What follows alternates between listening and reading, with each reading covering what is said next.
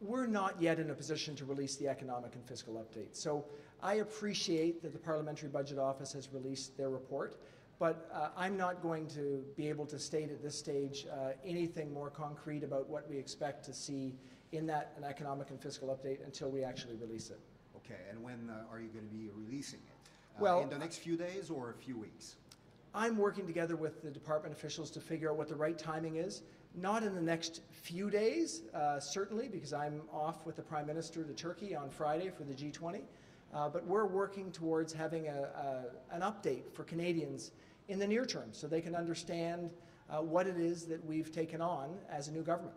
I will tell you that we have not decided on a date, but we would like to be releasing some form of economic and fiscal update this calendar year. That's our goal.